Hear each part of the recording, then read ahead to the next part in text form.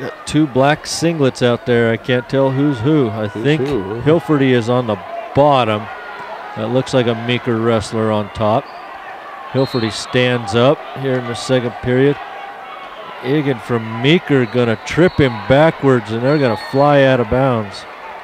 Holzhauser gets an escape. It makes it 5-3 as we're down to 35 seconds to go in the match.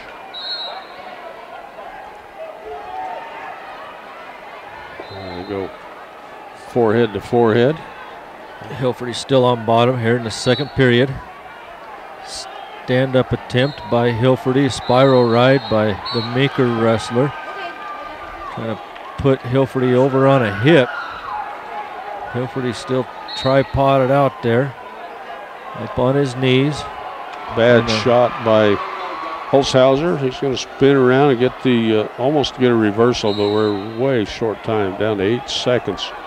Hanging on to an ankle. Holzhauser trying to crank him over, but we're out of time.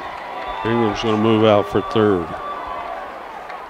Colton picked by Tim Yount to be one away, and he's going to move into the third place match, and Holzhauser's going to drop down for 5th place. Jaden Hilferty's going to get an escape in his match. 42 seconds left. He's up 1-0. Wrestlers on their feet. I think that does it for us on the 3A side for this round, doesn't it? Pretty much. Morano of Eaton is out there. And he's tied up 1-1 to Gallegos of Meade. Of course, they're well in our listening area. Jaden Hilferty, the last wrestler on the 2A side. Eaton being coached by Tony Mastari. I think, was Tony a 4-time champion? Well, he had a bunch of them, at least 3. I thought wrestled for 3, UNC. but yeah, wrestled for UNC. And Meade, coached by Ty Tatum. Meade wrestler in the brown. Kind of copper colored.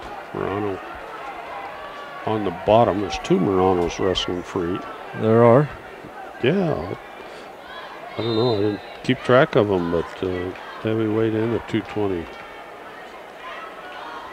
Okay, where'd Morano got down here after, here it is. This is James, the senior. 39-12, 40-12 coming into this match. Want to get Gallegos from Meade. Gallegos lost to Ayala Sheridan last night. Gallegos also senior, 45-6.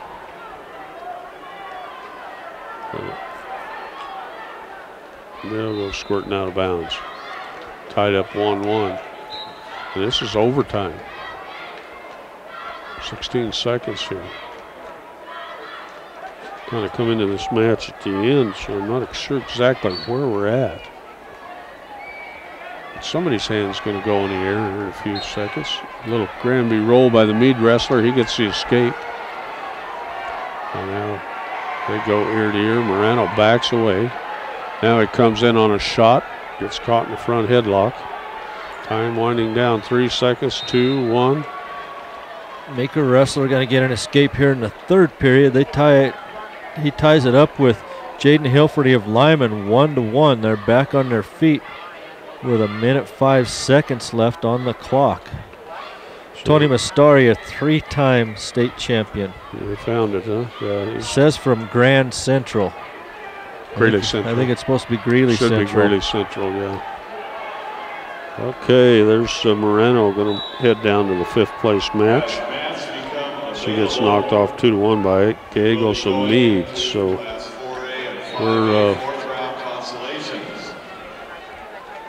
we're shooting 5A guys out there. So Jeremy's it's going to be a while before he gets some matches on the Fort Morgan side.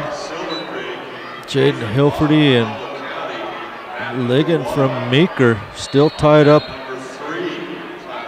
1-1. We're going to get a stalling warning on the Meeker wrestler. Jaden Hilferty in on a single leg, tackles Ligon down, puts him right to his back with 12 seconds left. They're going to give him the pin for that? I guess the ref wasn't even down on the mat, was he? No, I think he's getting tired. Lyman will take it. Hilferty will move in for third place. So Hilferty moves into the fourth place match. So that pretty much does it.